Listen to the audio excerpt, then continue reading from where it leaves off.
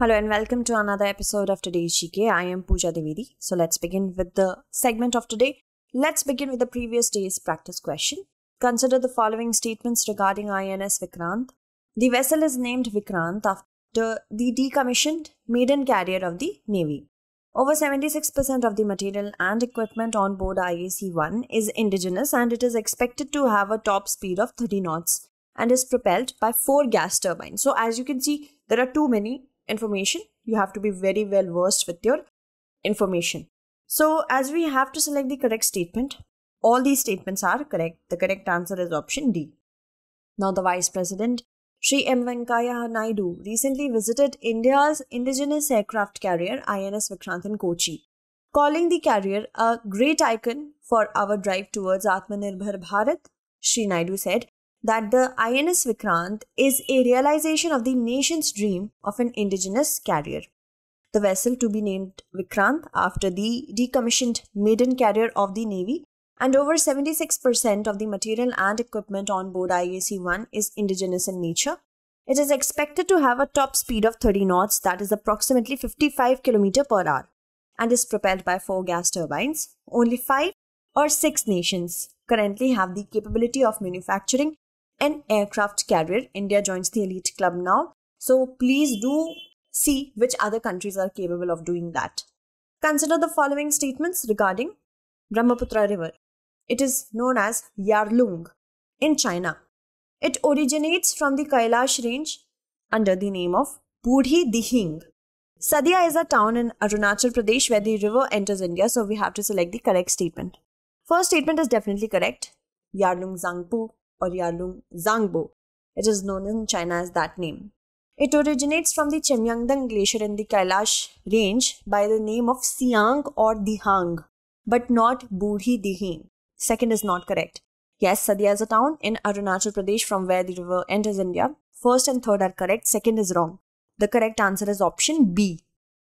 China's new law on land borders came into effect recently, and it comes at a time when border standoff in eastern Ladakh remains unresolved. And several places in Arunachal Pradesh have been renamed by China as a part of the claim on the Indian state. They say Arunachal Pradesh is South Tibet. The Brahmaputra River originates under the name of Siang or Dihang from the Chemyangdang glacier of the Kailash range near the Mansarovar Lake and enters west of Sadia town. Remember, west of Sadia town in Arunachal Pradesh. The river is also known as Yarlung Sangpo in China, and it has the tributaries of Dibang, Lohit, Siang, Budhi Dihing, Tista and Dhansari. It is a perennial river which has several peculiar characteristics due to its geography and prevailing climatic conditions, and the river is in itself dynamic as frequent landslides and geological activity force it to change the course very often, which is a problematic situation. Moving on. Which of the following are the characteristics of semiconductors? So we have to select the characteristics of it. These are formed due to ionic bond and positive temperature coefficient. They have only 4 valence electrons in the outermost orbit they have.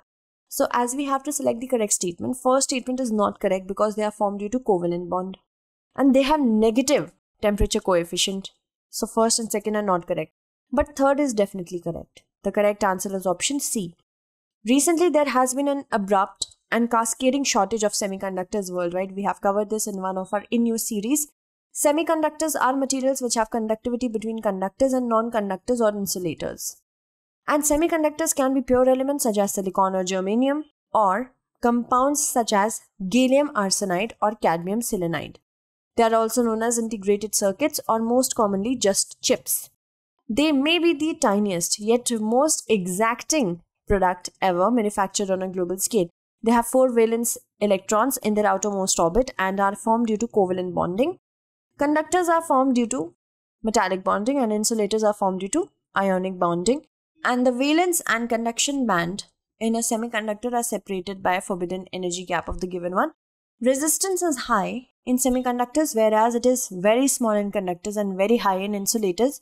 Semiconductors have negative temperature coefficients.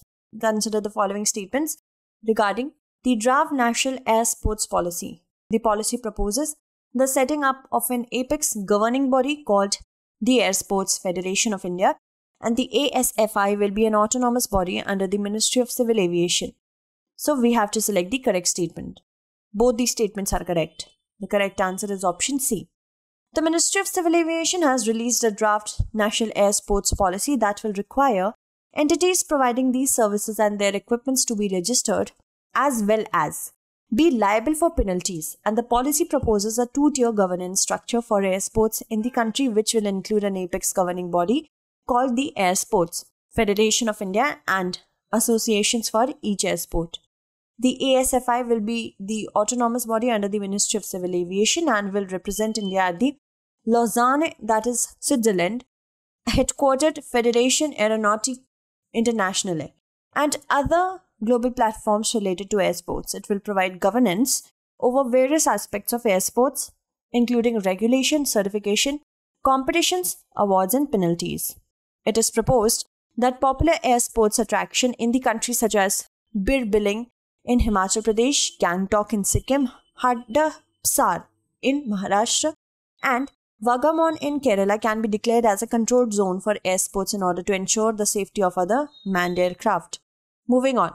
With reference to Agreement on Prohibition of Attacks Against Nuclear Installations and Facilities, consider the following statements. The agreement has been signed between India and China, and according to this agreement, two countries have to inform each other of the nuclear facilities.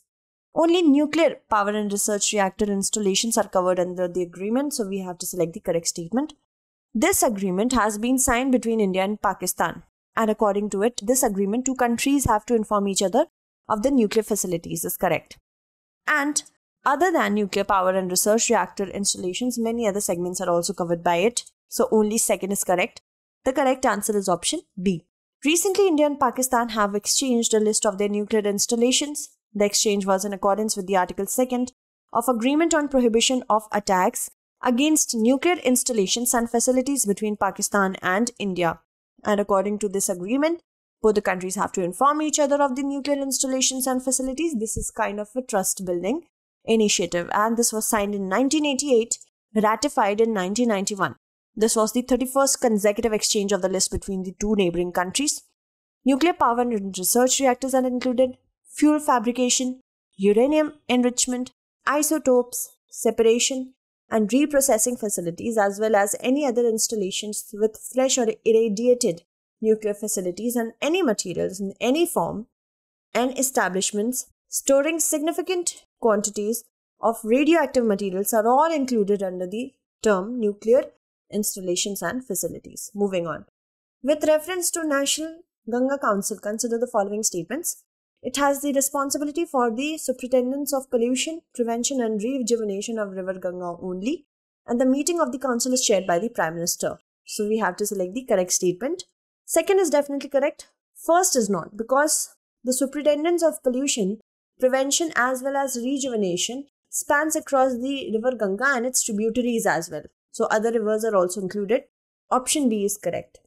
Recently, Shri G. Ashok Kumar, Additional Secretary, Ministry of Jal Shakti, took over as the new Director General for the National Mission for Clean Ganga, Ministry of Jal Shakti, and the National Ganga Council was formed under the Environment Protection Act of 1986. It has been given overall responsibility for the superintendence of pollution prevention and rejuvenation of River Ganga basin, including Ganga and its tributaries. The meeting of the council is chaired by the Prime Minister, and NMCG acts as an implementation arm of National Ganga Council. Moving on. Consider the following statements with respect to the Pangong Tso Lake. It is situated at the north of the Spangur Gap. It is the world's highest freshwater lake. Pangong Tso is a Mandarin word, so we have to select the correct statement or statements. First statement is definitely correct. Second is not. Why? Because although it is the world's highest lake, it is not freshwater, it is saltwater lake. And Pangong Tso is a Tibetan word, so second and third are incorrect. First is correct. Option A will be the correct answer. Continuing with infrastructure build-up on its side of the area near the line of actual control in eastern Ladakh, China is building a new bridge on Pangong Tso. The bridge will provide an additional access to deploy troops faster between the north and the south banks of the lake, that is closer to the Aray Sea. Pangong Tso is situated at a height of almost 4,350 meters and is the world's highest saltwater lake. Its water, which seems to be dyed in blue, stands in stark contrast to the arid mountains surrounding it. Extending to almost 160 kilometers, 1/3 of the Pangong Tso Lake lies in India, 2/3 is in China. Pangong Lake, one of the most fabulously famous lakes in Leh Ladakh, derives its name from the Tibetan word Pangong Tso. It means high grassland lake. It is situated north of the Spangod Gap, as you can see in the map. Moving on. With respect to SAARC, consider the following statements. The Secretariat of SAARC is in Dhaka. Nepal is the current chair of SAARC. So we have to select the correct statement. Secretariat of SAARC is in Kathmandu. Nepal, not in Dhaka, Bangladesh. And Nepal is the current chair of SAARC. Option B is correct.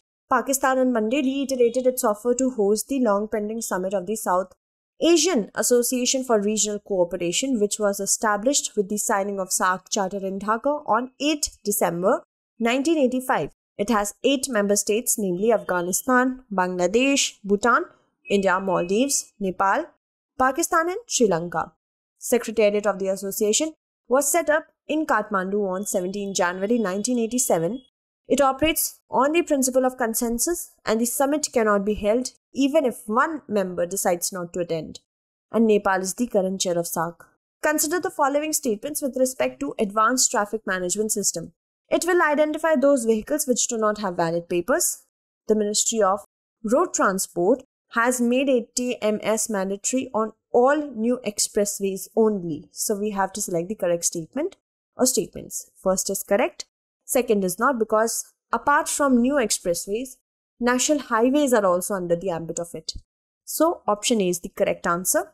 The NHAI is testing a new system which will tell authorities if a vehicle has valid registration, pollution certificates and other documents or not. The NHAI is currently testing the system on Delhi-Meerut Expressway, Eastern Peripheral Expressway and some other places. It will identify those vehicles which do not have valid papers, and the data will be shared with local traffic police for issuing challans. All this will be made possible by capturing the number plate of the vehicle. This will tell ATMS about the insurance of the vehicle, about the age of it, pollution certificate and CNG kit testing certificate, since the system will be linked to the RTO database. Instead of placing barricades, the traffic policeman will issue challans only to those vehicles which will be flagged by the system, and the challan will be issued without stopping the vehicle. It will be the responsibility of the local traffic police to collect the amount later, and in case of commercial vehicles, the system will also check for valid fitness certificate. The Ministry of Road Transport has made ATMS mandatory on all new expressways and national highways being built. Which amongst the following has become the world's first $3 trillion company? The correct answer is option D, Apple. US technology giant Apple has become the world's first company to hit a stock market valuation of $3 trillion, and the firm's share price has risen by around 5,800% since co-founder and former chief executive Steve Jobs unveiled the first ever iPhone in 2007. However, its value slipped a little from that milestone to end Monday's trading session in New York at $2.99 trillion. Apple has been one of the biggest winners of the pandemic as coronavirus lockdown saw spending on gadgets jump. With respect to Indian Cybercrime Coordination Center, consider the following statements. It was launched in 2020. It is headquartered at Bangalore. So we have to select the statement which is or are not correct. First statement is not correct because it should be 2018 and it is headquartered at New Delhi. So both are not correct. The correct answer is option C. The Union Home Secretary released 3 manuals and a newsletter of the I4C, that is Indian Cybercrime Coordination Center, under the Cyber and Information Security Division of the Ministry of Home Affairs. These manuals are Cyber Hygiene for Cyberspace, Do's and Don'ts Basic Manual, Cyber Hygiene for Cyberspace Do's and Don'ts Advanced Manual, and Quarterly Newsletter, Cyber Pravah. IC4 was approved in October 2018 to deal with all types of cybercrimes in a comprehensive and coordinated manner. It has 7 components: National Cybercrime Threat Analytics Unit, Cybercrime Reporting Portal, Training Center, Ecosystem Management Unit, Cybercrime Research and Innovation Center, Forensic Laboratory Ecosystem, Cybercrime Investigation Team, that is Platform for Joint Cybercrime Investigation Team. The state-of-the-art center is located in New Delhi. Moving on to the practice question for the next segment, consider the following statements. Braille is a tactile writing system which uses 6 dots to represent each alphabet and number. Article 47 of the Indian Constitution provides protection to persons with disability. The subject of relief of the disabled and unemployable is specified in the state list in the 7th schedule of the Constitution. So we have to select the correct statement or statements. That's it for today. Tomorrow we shall meet again with another segment. Until then, stay updated and thank you so much for watching.